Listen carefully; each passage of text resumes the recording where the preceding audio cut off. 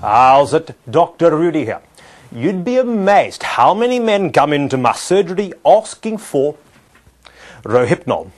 Of course, I'm very reluctant to sign these prescriptions, since the media has stigmatized so-called date rape drugs.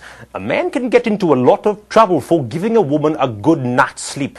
So I advise my patients against Rohypnol, because there are things that you can get over the counter that are just as good. I'm talking about cocktails. Right here, I've got a Long Island iced tea, triple six sour mix, vodka, tequila, rum, gin, and just enough Coca-Cola to make it taste harmless. If the average 60-kilo woman drinks 2 of these, she'll be flat on her back within the hour.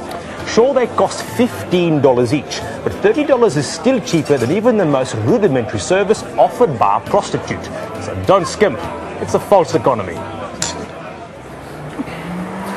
You see, the results speak for themselves, and technically I've done nothing illegal. Just make sure you park close to the bar.